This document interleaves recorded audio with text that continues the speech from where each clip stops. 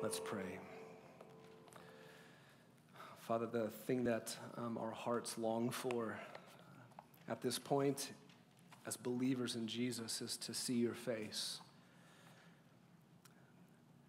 Father, we're grateful for a life that we can live now by faith, that we can live under your word, but Lord, for there to be a day when faith will be turned into sight. And the one that we love but have not seen, we finally see him. We see you, Jesus. That's what we want. All of the pains and the sorrows and sufferings of this life will be left on the other side of the shore. And we will rest in those safe hands that we love. Lord, we would pray for your coming even today. Come, Lord Jesus. And in the meantime, Lord, instruct us with your word. Give us a fuller picture of who you are and what it means to be safe in your hands here by faith. And we ask it in Jesus' name. Amen. Please be seated. And you can take your Bibles and open them to Romans chapter 2 as we finish up that chapter this morning. Romans chapter 2, verse 25 is where we will be.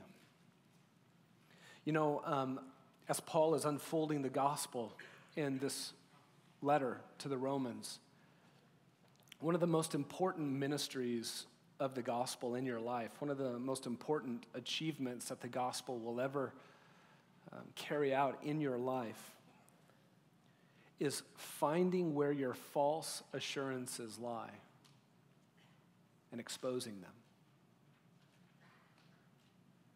and eradicating them. Has that happened for you?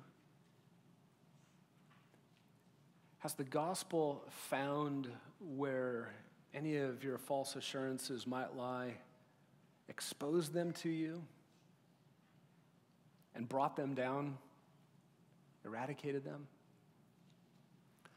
This is what Paul is doing in his letter to the Romans. It is the gospel that he preaches everywhere he goes. He wrote it by the end of his third missionary journey.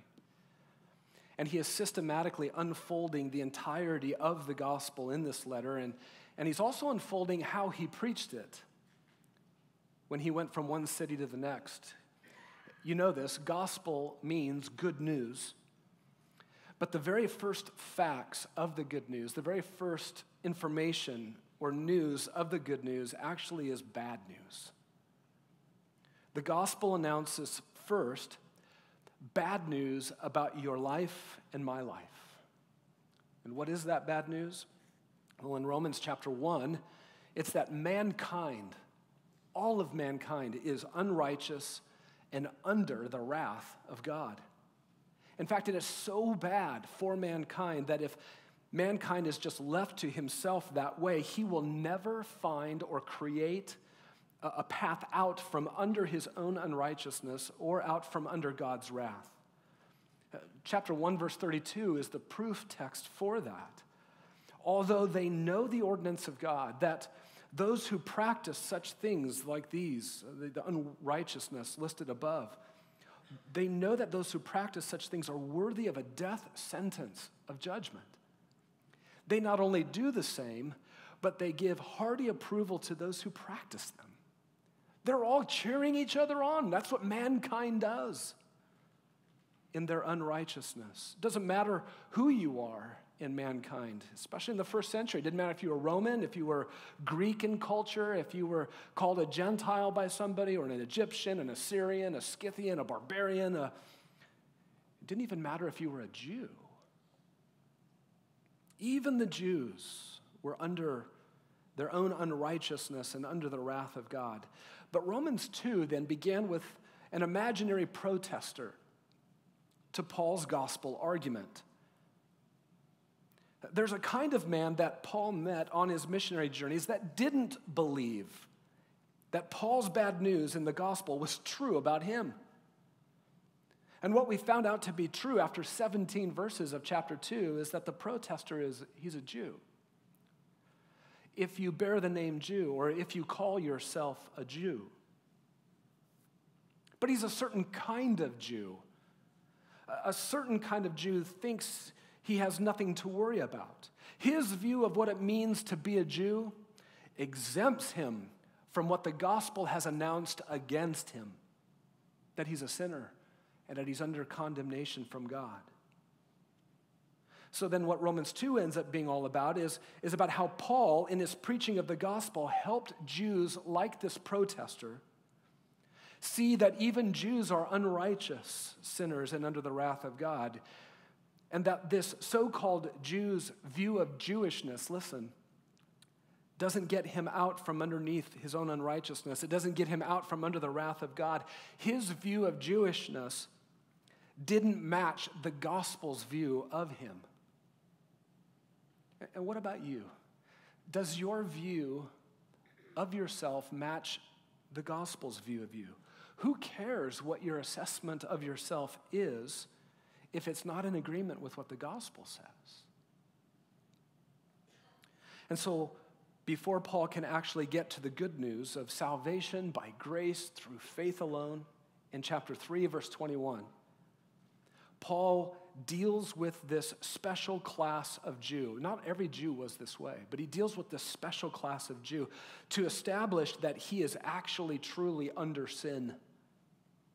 This one in Romans chapter 2 that Paul is addressing, though he may be a self-restyled and self-redefined Jew, this one, even through his own self-definition, he truly does have something to worry about, even though he thinks he doesn't, regarding sin and judgment. This certain kind of Jew has two false assurances in particular, and Paul is tracking those down. The first false assurance we saw was that he possesses law. And the second is that he is circumcised as a Jew. In regards to his external possession of law, Romans 2 has been slowly but steadily building the case that his possession of law is only superficial. It's just an external possession of law. He's within the boundaries of law, and that's it.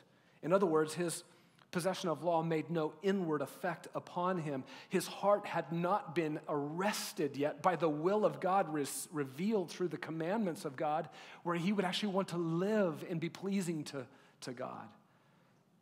The reality is this Jewish hypocritical moralist, as we've been calling him, is only a massive transgressor of law, the very law he claims to possess. And that right there is the proof that he is under sin. He is truly unrighteous. And what this Jewish hypocritical moralist doesn't understand is that his second false assurance rests on his obedience to the first, to the law. If the outward possession of law was a false assurance, then his circumcision also was meaningless. Why? Because what is external circumcision of the flesh that was commanded by law if the Jew wasn't living by that very law anyway? A massive transgressor of the law, this man, is going to take assurance in the only thing by law that someone else did for him when he was 8 days old? This is Paul's aim as a gospel preacher, is to chase this man into his last two strongholds, his false assurances, and pull them down over the top of him. The result is, by the end of this chapter and into chapter 3, verse 20, the Jewish hypocritical moralist will be fully exposed before the gospel's bad news, that all of mankind, both Jew and Gentile, are under sin and doomed. Let me read verses 17 to 29 for you in chapter 2. But if you bear the name Jew and rely upon law and boast in God, and if you know his will, and if you approve the things that are essential, being instructed out of the law, and if you are confident that you yourself are a guide to the blind, a light to those who are in darkness, a corrector of the foolish, a teacher of the immature, having in the law the embodiment of knowledge and of the truth, you, therefore, who teach another, do you not teach yourself? You who preach that one shall not steal, do you steal? You who say that one should not commit adultery, do you commit adultery? You who abhor idols, do you rob temples? You who boast in law, through your breaking the law, do you dishonor God? For the name of God is blasphemed among the Gentiles because of you, just as it is written. For indeed, circumcision is of value if you practice law. But if you are a transgressor of law, your circumcision has become uncircumcision. So if the uncircumcised man keeps the requirements of law, will not his circumcision be regarded as circumcision? And he who is physically uncircumcised, if he keeps the law, will he not judge you, who through having the letter and circumcision are a transgressor of law? For he is not a Jew who is one outwardly, nor is circumcision that which is outward in the flesh, but he is a Jew who is one inwardly. And circumcision is that which is of the heart, by the Spirit, not by the letter. And his praise is not from men, but from God.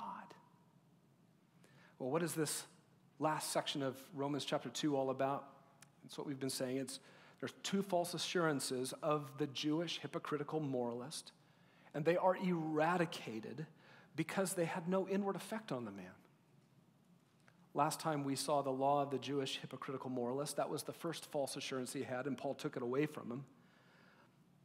The second one today, the circumcision of the Jewish hypocritical moralist, is also a false assurance. Now, let's just focus in on the second false assurance today.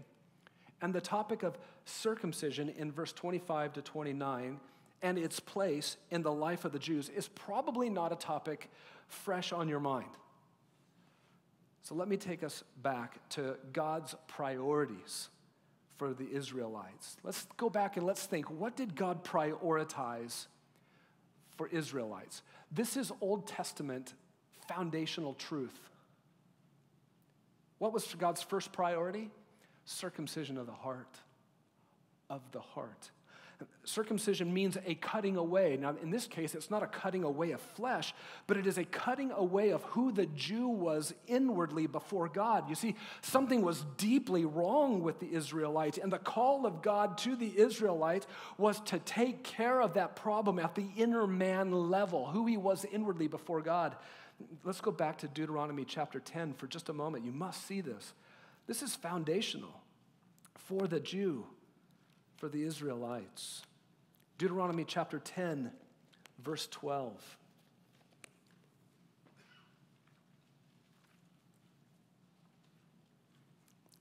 Listen to what Moses exhorted Israel with.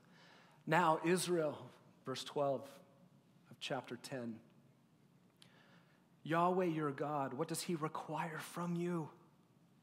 What are his priorities? To fear Yahweh your God, to walk in all his ways and love him, and to serve Yahweh your God with all your heart and with all your soul, to keep Yahweh's commandments and his statutes, which I'm commanding you today for your good. Behold, to Yahweh your God belong heaven and the highest heavens, the earth and all that is in it. He is so exalted and transcendent. Yet, on your fathers did Yahweh set his affection to love them, and he chose their descendants after them, even you above all peoples, as it is this day. So, what? Circumcise your heart and stiffen your neck no longer.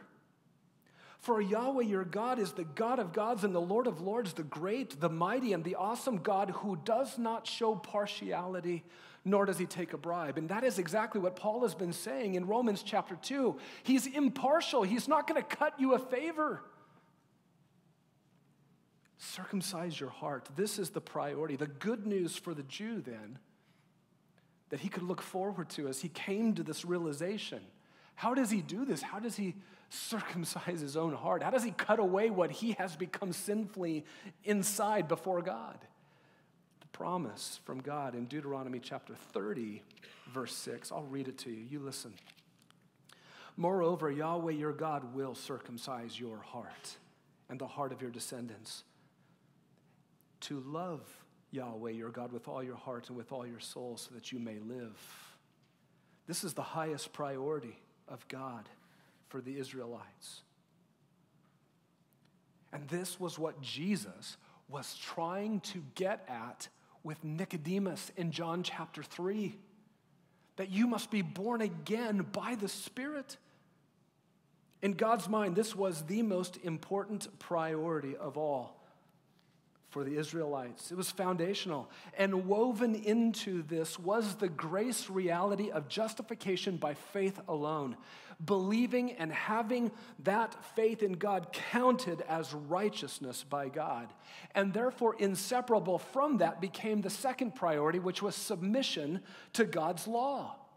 Why would God cut out your inner self, who you were sinfully before God, and then have you not keep his requirements out of love for him? They're inseparable. Flowing inseparably from circumcision of the heart was a softness of heart to live under God's will and have a desire to please him by living under his law, to walk in all of his ways, Deuteronomy 10, to keep his commandments, to fear him, to love him.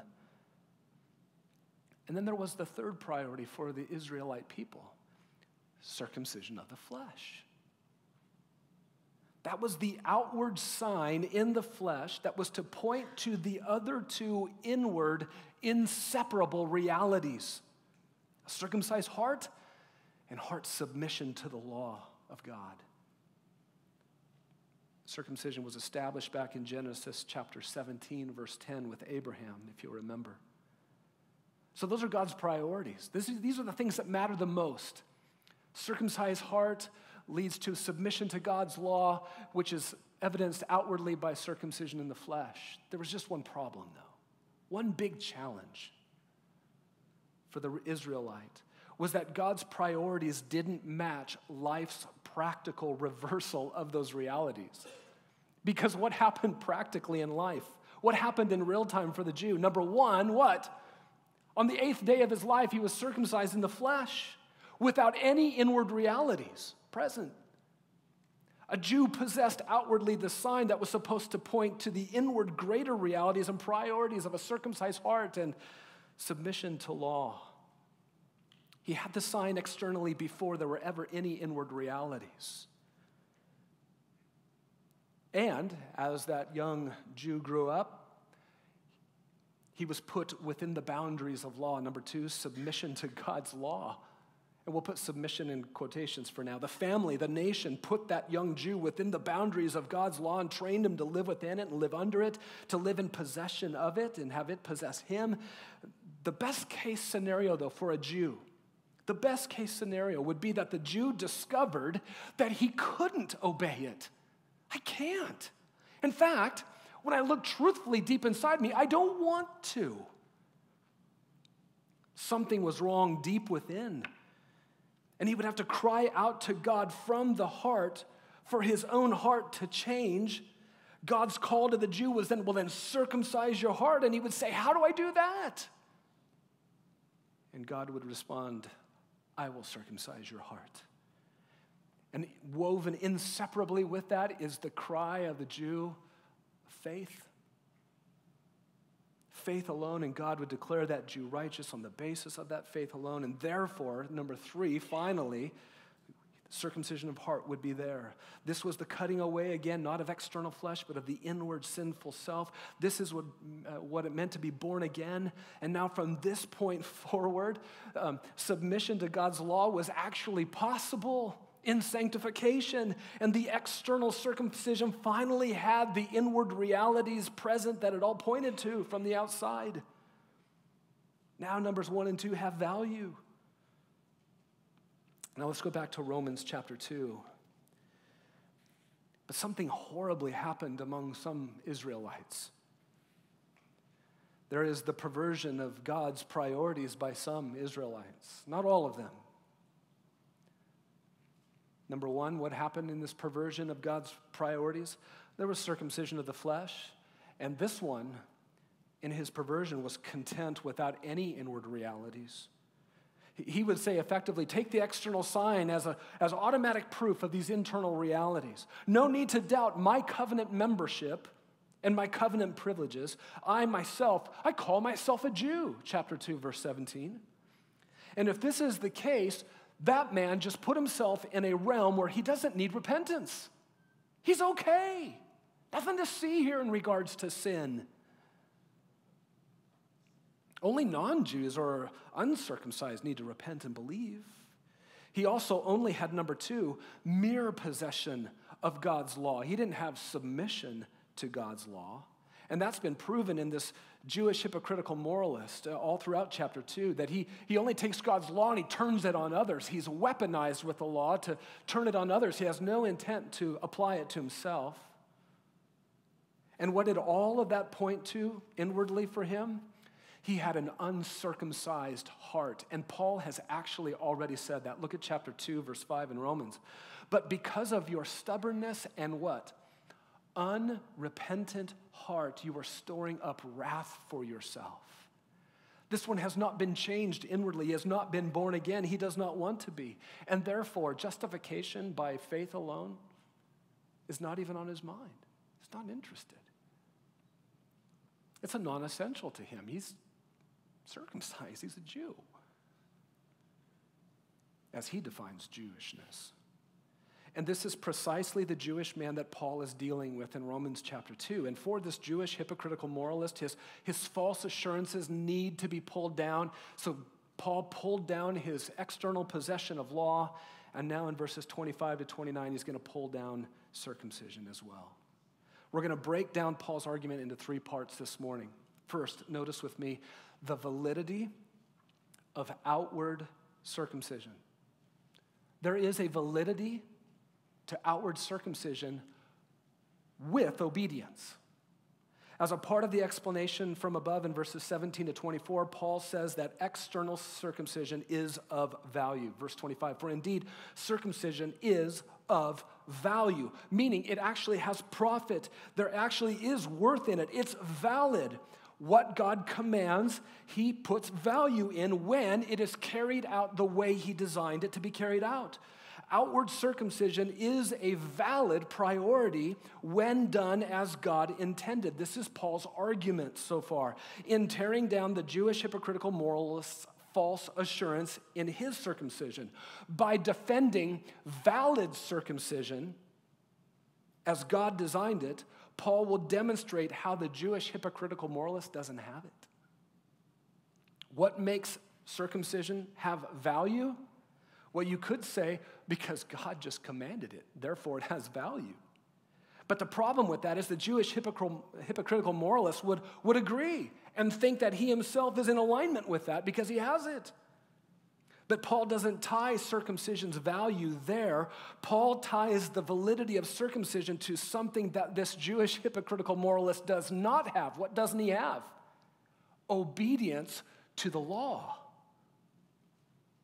Circumcision, verse 25, is of value if you practice law.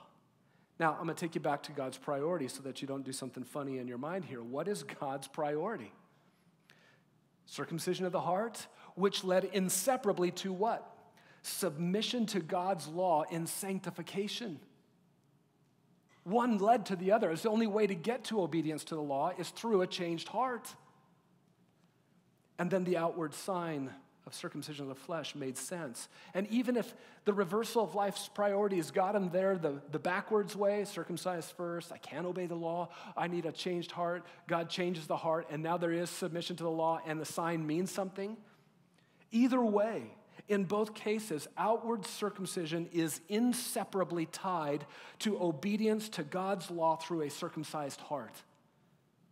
This Jewish hypocritical moralist doesn't have that submission to law in sanctification. And that helps determine, that's the only way that there's value in circumcision. Let me take you back to the outline here. For a Jew to rely on circumcision, but not be interested in obeying the law, to living a life pleasing to God, which is revealed through keeping the requirements of the law, that's about as upside down to God's intentions as could be. And so Paul takes this Jewish hypocritical moralist into territory that he never imagined himself to be in. Look at verse 25. But if you are a transgressor of law, your circumcision has become uncircumcision. And he would be saying, what? What did you just call me? He's been a transgressor of law. That's been the whole case of chapter 2. His life choice was to be a trespasser of God's law. That Paul is not saying here that occasionally, once in a while, this Jew had lapses of judgment with God's law. That's not what he's saying. What he means is, you practice the same things that these other ones glory in chapter 1, verse 32. You practice the same things. Verse 8, you're selfishly ambitious and do not obey the truth. Verse 9, you're one who does evil. Verse 12, you are a sinner under law. Verse 21, you teach everybody else, but you're not teaching yourself. Verse 23, you boast in law, but through your breaking it, you dishonor God. That's Paul's whole point. That's what Paul means by this guy as a transgressor of law. He puts himself within the boundaries of law, but only to turn it on others, not himself. And if he is indeed this way, here's what Paul says, your circumcision is invalid. But even worse, it's no different than uncircumcision. So did you catch this? Paul actually just called this Jewish hypocritical moralist uncircumcised, which would have been a huge slam against him. Because valid circumcision depends on something he doesn't have. Genuine submission to God's law that comes through a circumcised heart and in sanctification. It's been proven extensively that he's a transgressor of law, and so any claim he has to outward circumcision means absolutely nothing. It counts as much as uncircumcision. And as if that weren't shocking enough, Paul will show how much obedience to the law in God's design through a circumcised heart actually devastates this man. Because think of this, what if an outwardly uncircumcised man actually kept the requirements of the law through circumcision of heart? Look at verse 26. So if the uncircumcised man keeps the requirements of the law, will not his uncircumcision be regarded, counted as, reckoned as circumcision? What does Paul say? It will be. It'll be counted as circumcision. Well, how? How is that possible? When he's circumcised of heart already and is living in submission to God's requirements in the law through sanctification. And the New Testament actually is full of countless examples like this. They were called Gentile proselytes. You came across them all the time in Acts. Gentiles who actually were God-fearers. They believed Yahweh. They just didn't know that Yahweh had come in the flesh yet, and his name was Jesus. And Paul and the others kept preaching him to them.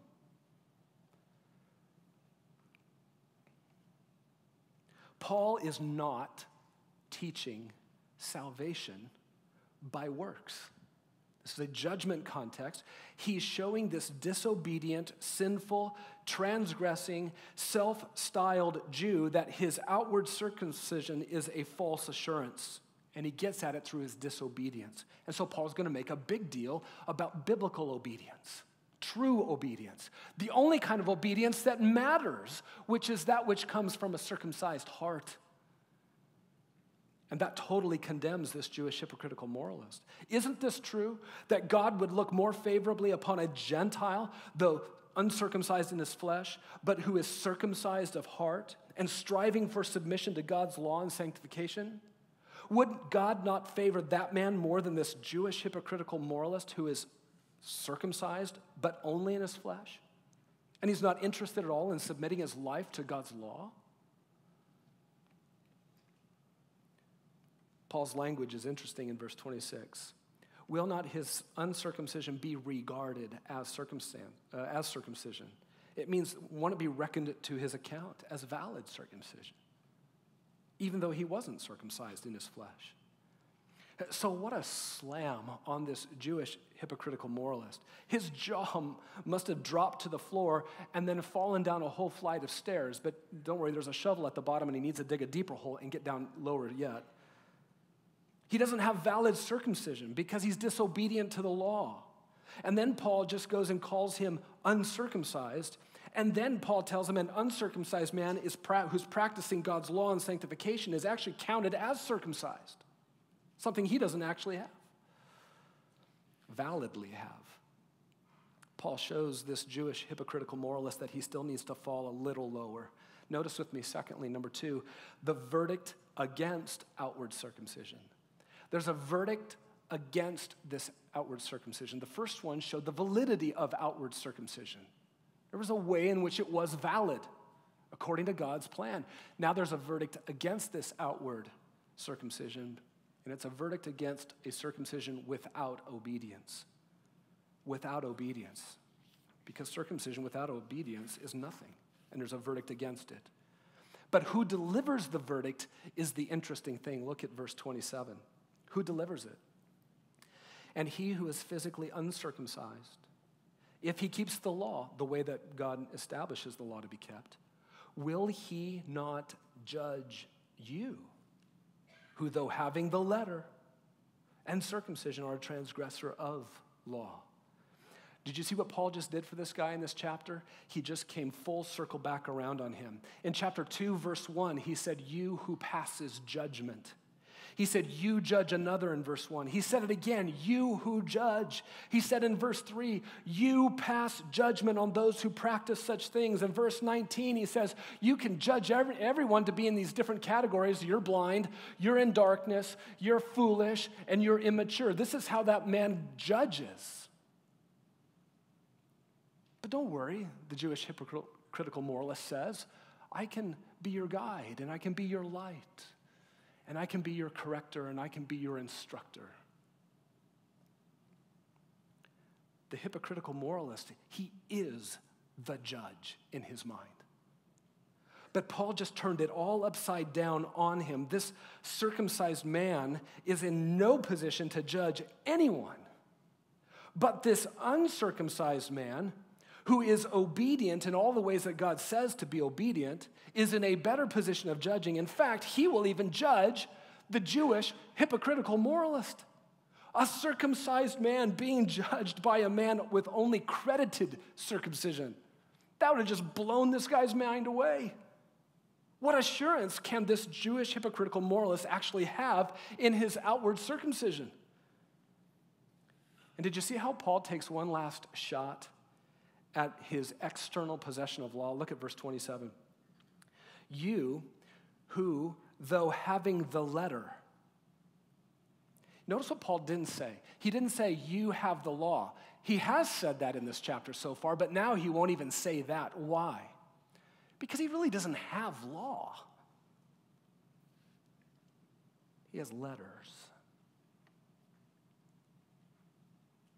Just letters.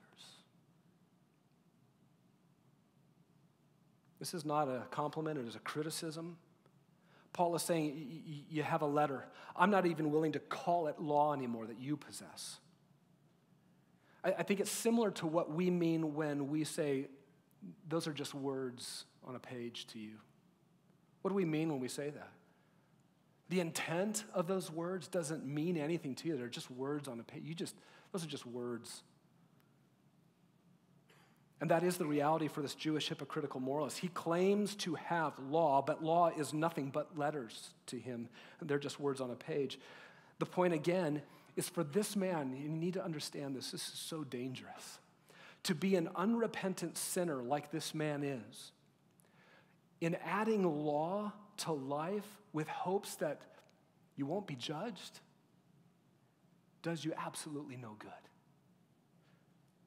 Even something good like God's law, in that case, just becomes words on a page. Just letters. The sinful man is in no condition or position to stand as a judge over others with mere letters on a page. In fact, just the opposite is the case. An uncircumcised man for whom the law is his joy to show his love for Yahweh, that man will judge the Jewish hypocritical moralist. So Paul has pulled down nearly all of this false assurance by showing he is under the judgment of an obedient but outwardly uncircumcised man. But there's still yet one brick to pull down on his head. And it's tied to his circumcision, and it's how his name as a Jew is tied with it. So we saw the validity of outward circumcision when it's accompanied with obedience. And then we just saw the verdict against outward circumcision when it has disobedience with it. And now Paul extols the virtue of inward circumcision of the heart. Why in verse 28 and 29 is Paul concerned about defining who the real Jew is not and who the real Jew is? Verse 28, for he is not a Jew. Verse 29, for he is a Jew. Why is Paul concerned about defining who the real Jew is and isn't? For only one reason contextually. What is it? That he named himself a Jew in verse 17. Right? Really? You're a Jew because you say you are. Is it really that simple? Is true Jewishness for an Israelite established merely because you just call yourself one? Who gets to define which Israelite is truly a Jew? God does. And it comes through inward circumcision of heart. Verse 28, he starts with who a Jew is not. He is not a Jew. Who? He who is one outwardly, meaning as evidenced by merely possessing law and merely having external circumcision. He goes on, verse 28, circumcision is not that which is outward in the flesh. And you might say, well, but wait a minute, it actually is though, right? I mean, the Jews were commanded to do this external, outward circumcision, right? I mean, you remember what happened to Moses when he was on his way to Egypt and he didn't circumcise his son. God met him to kill him. It matters, right? When it's done the right way. The twisting of this circumcision leads Paul back, pulls him back from speaking of it this way, and speaking of it in this way, so much like how God did with sacrifices. Let me take you back and remind you of this. Remember how God commanded the Israelites to offer sacrifices, right? Burnt offerings, and the burnt offerings were to him in heaven a soothing aroma, delightful to him. Those sacrifices were. Of course, always in his mind, God was pointing to the greatest sacrifice and the greatest shedding of blood to come in his son. But the reckless way that the Israelites brought even their lame sacrifices, their blemished animals, led God to say at one point, I take no delight in sacrifices.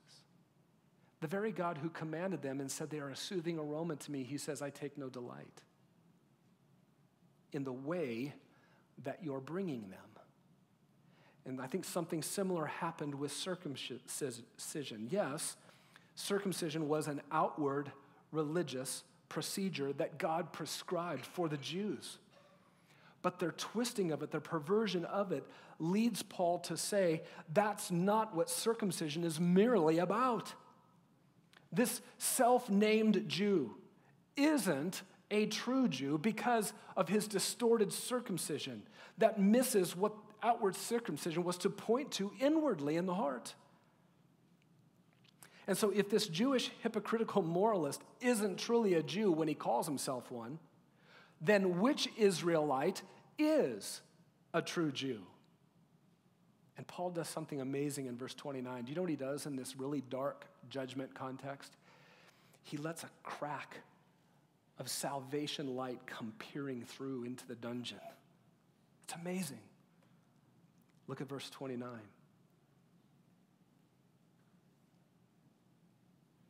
He is a Jew who is one inwardly. And circumcision is that which is of the heart, by the Spirit, not by the letter. And his praise is not from men, but from God. He describes this salvation light in Old Testament terms. He is a Jew who? The one who is one inwardly. What do you mean, Paul? That he has circumcision of the heart. Remember, the heart is who a man is inwardly before God. It is not a piece of you. It is not a portion of you.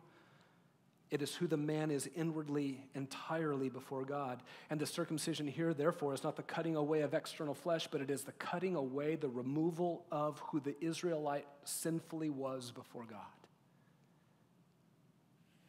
And this is what that Jewish hypocritical moralist needed the most, because he was stubborn, verse 5, and had an unrepentant heart.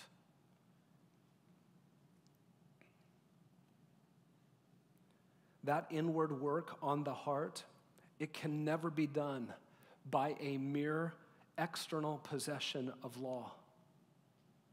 That's no different than having mere letters on a page. This is a circumcision of the heart that is not by the letter, verse 29. Because that kind of possession of law makes no impact on the heart whatsoever. The inner man, the inner heart, remains stubbornly stiff. How did that inner change of heart occur for the Israelite? Remember, God said, I will circumcise your heart. How did it happen? It was achieved, verse 29, by the Spirit. Achieved by the Spirit. This is the new birth that Jesus was stunned to discover that the teacher of Israel, Nicodemus, didn't know, didn't get. The leadership of Israel, instructing Israel, doesn't even know and think about being born again, doesn't even think about circumcision of heart. The priority on God's heart and his mind for the Jews, for the Israelites, was that. And a teacher of Israel couldn't even unfold it. It's being born again. That's not a New Testament doctrine. It's a Bible doctrine, all Bible doctrine. It's an Old Testament and Newer Testament doctrine. And in massive contrast to the Jewish hypocritical moralist, this true Jew is the one to be praised. Do you see that? His praise, this one who is circumcised of the heart by the Spirit, his praise isn't from men, it's from God. The God who saved him delights in him. Is that amazing?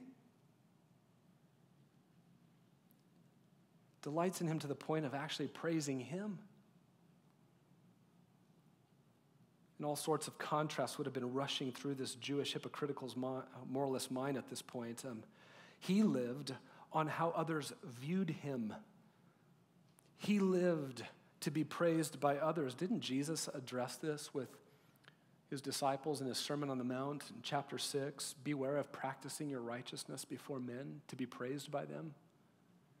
Paul hints at that here, that his praise is not from men. Slam on you, Jewish hypocritical moralists, because that's the only thing you're concerned with.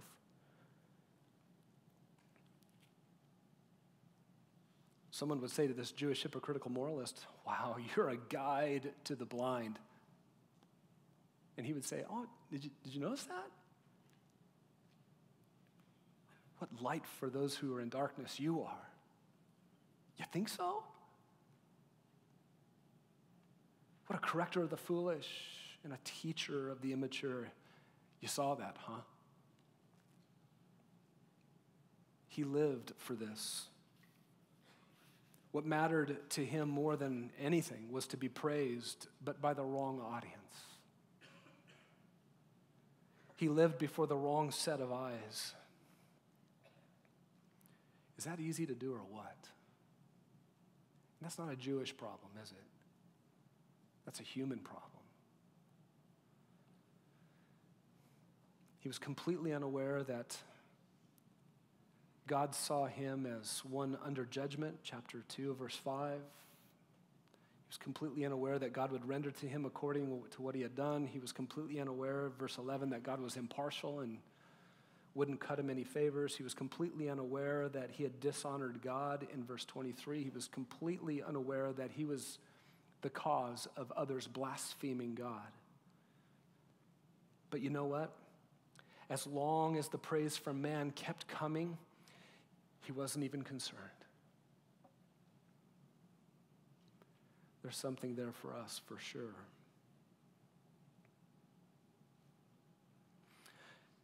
As we finish chapter 2, can I maybe draw a couple points of implication for us?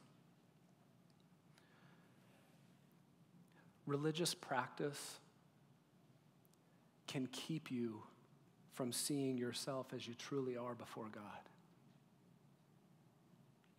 Religious practice can keep you from seeing yourself as you truly are before God. That was certainly the case with this Jewish hypocritical moralist. You must see yourself and examine yourself. In fact, you need to rediscover yourself over and over and over through the gospel's assessment of you. The gospel's assessment of you. And that is exactly what Paul is doing in these early chapters of Romans as he unfolds the depth and the riches of the gospel. The first thing he's doing is he's establishing sin and guilt and wrath. And if all a religious person does, though, is only look at his or her religious practices and nothing else, that one can miss what the gospel says is true foundationally under him or her. And just like the Jewish hypocritical moralist was self-deceived about his own sin, you and I can draw false comforts and false assurances in external religious practices if that's all that we look at and evaluate ourselves by. So listen, we said this last week. This isn't a Jewish problem. He didn't do this because he was a Jew. He did this because he was a human and he happened to be a Jew. And you and I do the same because we're human. It's a part of our fallenness. What we need regularly is the gospel announcing to us its first bad news. That we are all under sin, and that we are all under judgment. I am, and you are. We all are. Religious practice can keep you from seeing yourself as you truly are before God. Don't just look at what you do or what you don't do. Let the gospel tell you who you truly are foundationally. Secondly, as sinners, adding even Christian rules. I know we're not Jews who lived 2,000 years ago under Mosaic law, but as sinners, adding even Christian rules and regulations will not help you escape judgment as a sinner. You see, that was the principal strategy of this Jewish hypocritical moralist. He thought he was going to escape judgment by merely possessing some kind of religious law. And Paul's conclusion for him was devastating. Do you see that?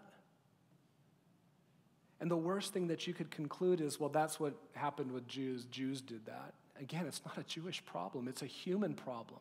Even Christian churches can do this, and it can happen in our midst.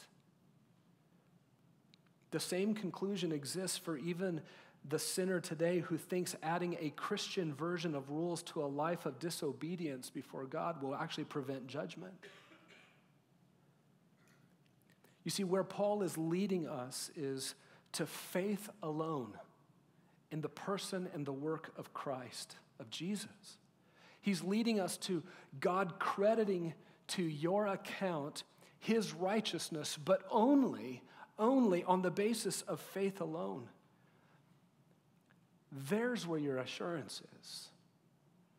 Not in adding rules to your life if you think things aren't going the way they're supposed to be going in your life.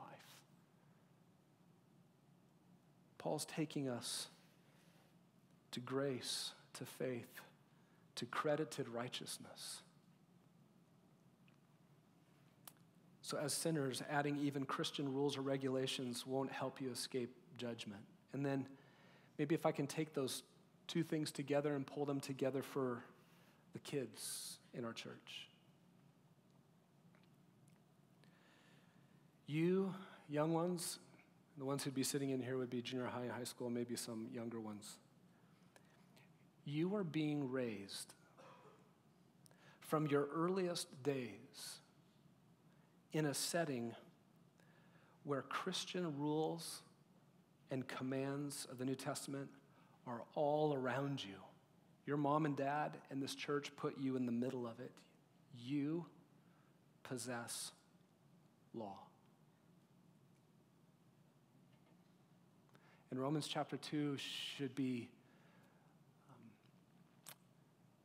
probably disturb you a little bit, unsettle you, of how dangerous that situation can be. That's very, very similar, what you were in to what the Jewish hypocritical moralist was in. And so beware of how he thought. And beware of what he did. He did it not because he was a Jew. He did it because he was a fallen sinner, and so are you. So listen, kids, let's think about a couple things that he was really good at. Don't draw any comfort and don't draw any assurance in being able to quickly see what is sinful in others. Maybe it's your parents. You can just see it like that. Your siblings, your classmates, other kids in student ministries. Man, you can just see it like that. Take no assurance in that. Draw no comfort from that at all. Because that was the Jewish hypocritical moralist. Had everybody divided up into their categories. You're blind, you're in darkness, and you're a fool, and you're immature. I can't find anybody in a good spot like me. And I am the solution. Take no assurance there. Draw no comfort in your ability to be the guide to the blind, or the light for the one who is in darkness, or the corrector of the one who's really acting foolishly.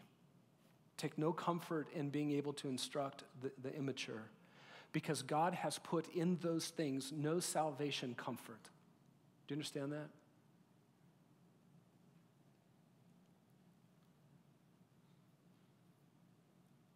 Paul tore all of that down on top of the Jewish hypocritical moralist. Has the gospel led you to have your false assurances be brought down yet? So where is your hope then? Your hope is inwardly at the heart. Not what you have there or what you bring to the table, but what God is willing to do there at the heart. To use Old Testament terms, to circumcise it. To cut away your sinful self inwardly before God. He does that by his Spirit. Another way to talk about it in both Testaments is to be born again. To be born again. Paul called it being a new creation. If any man or woman or boy or girl is in Christ, he is a new creature.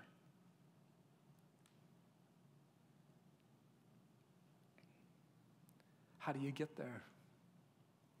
By coming to the end of yourself and crying out to God to save you. And you may have law all around you. You may be able to tell accurately so how unbelievers are living or how Christians are living foolish lives. You may be, who cares?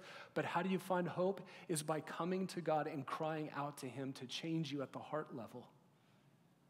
And what you will find inseparable from that is a cry of faith to him. I believe Jesus. Believe his finished work at the cross. Believe in his person, what he did, who he is. Trust in him and in him alone. And God credits to you his righteousness on the basis of that faith alone. Today, even today, let the gospel, whether you're young or old, let the gospel expose any false assurance you have. And let the gospel eradicate it and lead you to new birth in Christ, in salvation by faith and by grace. Let's pray.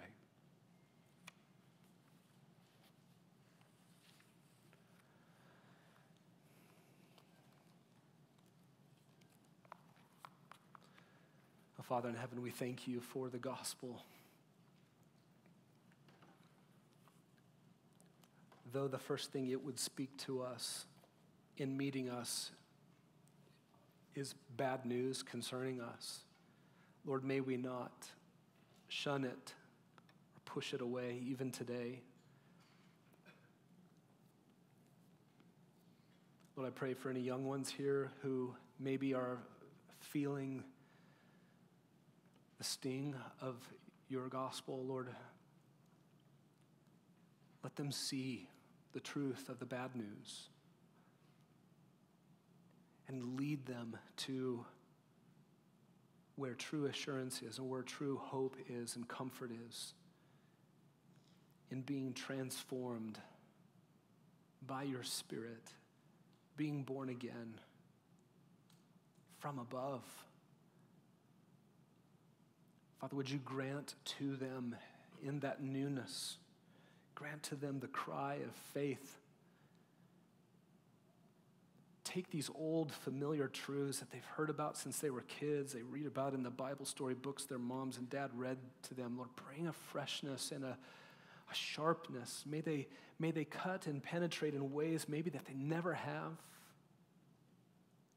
Lord, we plead with you for them. Do for them what mom and dad can't do and what an older sister or a younger brother can't do. You do it, God. Save them.